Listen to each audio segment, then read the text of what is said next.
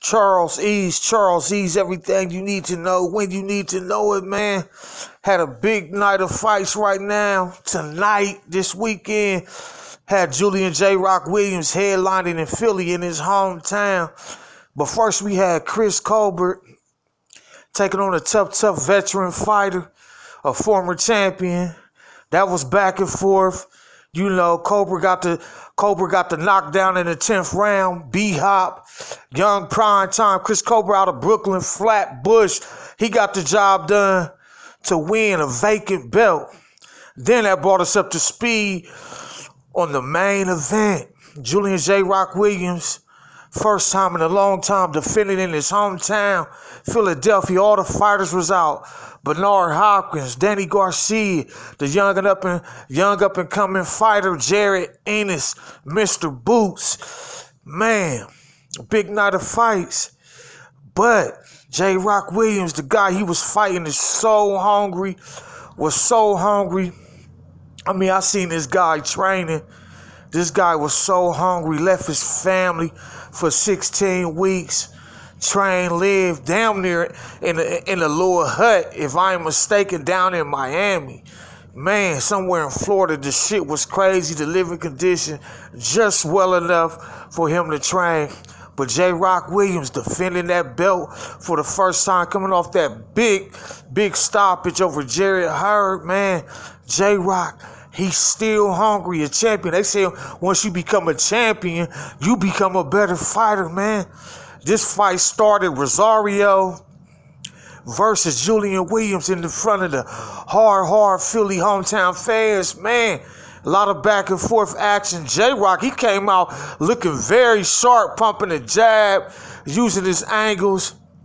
Then all of a sudden, in the second, I believe it was the second or third round, J-Rock got hit with like a jab.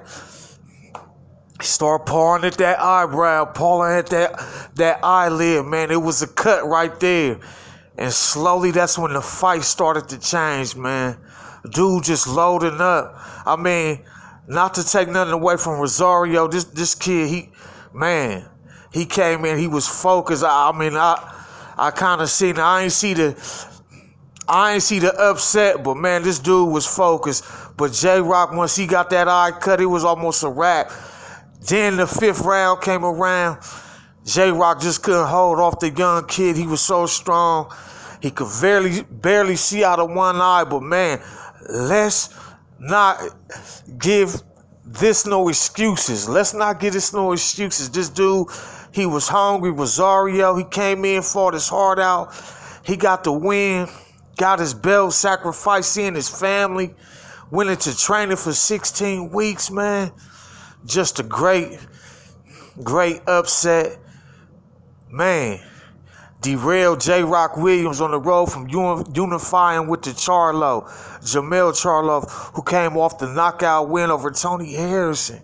So this sets up a showdown, more than likely, with Charlo and Rosario, man.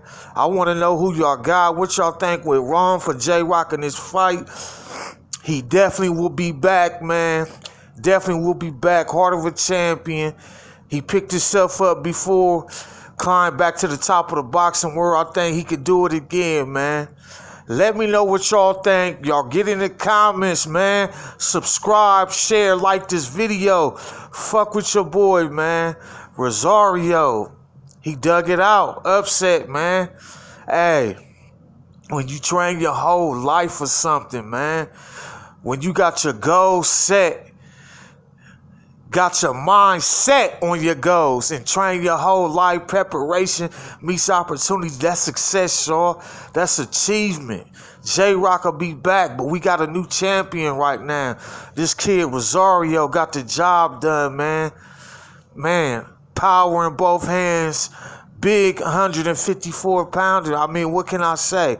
Shit, I wouldn't mind seeing a rematch without a cut, but if you Rosario, you move on. You try to unify with Charlo, man. Charles Ease, everything you need to know.